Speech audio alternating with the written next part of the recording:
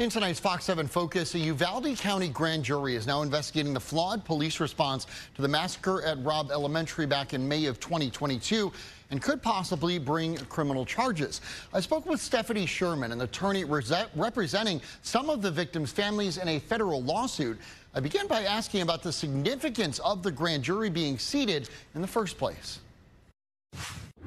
It's very significant, John, because it's extremely rare for criminal charges to be charged against any kind of police or law enforcement, especially for a school shooting. For example, in 2018, in the Parkland, Florida shooting, that law enforcement, he was the school police, and he was actually acquitted of all charges for endangerment of children in that case. So it's extremely, extremely rare. So you're representing families connected to the Uvalde massacre in a federal lawsuit. What impact, if any, could this grand jury and a possible indictment have on that case? On the case against the police officers in the school, that doesn't really change too much if there is these charges, because we still have enough evidence from the DOJ report to be able to move forward with our constitutional law claims. Of course, I think it would be great if there were indictments handed down, because that's certainly what the families are wanting. They want real accountability, and that would be real accountability. And speaking of the families, what's their reaction been to this grand jury? Families are relieved. They're very thrilled that this is going this far, but they're still very disappointed because it took so long. And they don't have any certainty that actually indictments are going to be handed down, because the grand jury has to make decisions. They have to review the evidence, and then charges may or may not be filed. And then after that, if that goes to a jury, there's still a lot of unknowns. They'd like to see terminations and other things that would really sort of nail this down. So what do you think? I mean, what are you expecting from this process? Do you think it'll take months, like some people are saying?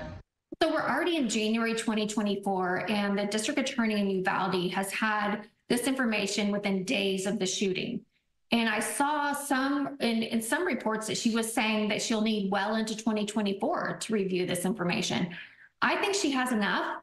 She has enough to move forward with indictments, because you have a situation where police were at the school, they had the training, and they knew what they were supposed to do, and deliberately were indifferent. They delayed and therefore endangered the children, and also restricting parents from going in and rescuing children. And then they're exacerbating an already dangerous situation by not taking action. And of course, that grand jury was seated just a day after that scathing report from the Department of Justice. What sticks out to you in that report? It's an urgent call to action. It has over 273 recommendations. And so the Attorney General is really coming down on everything that went wrong. And as a priority, it's this active shooter training. And so to me, it's an urgent call to action on that piece, and also command control. So this was an epic failure of leadership. And you can hear echoed throughout the report that there was no command structure.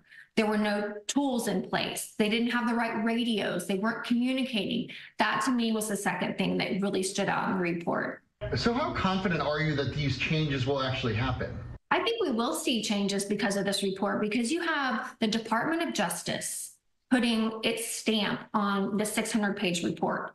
And they rarely get involved with things going on at the state level. And here they've jumped in. I think giving that stamp to this is going to see change. That's sort of because now the whole world is watching. America is watching. Everyone's watching now. And the families are asking, now what? Great, we have this huge report. Now what? Now what are we going to do with this information to make sure that these school shootings stop? And this week, some of the survivors of the shooting gathered to call for the responding officers to be fired.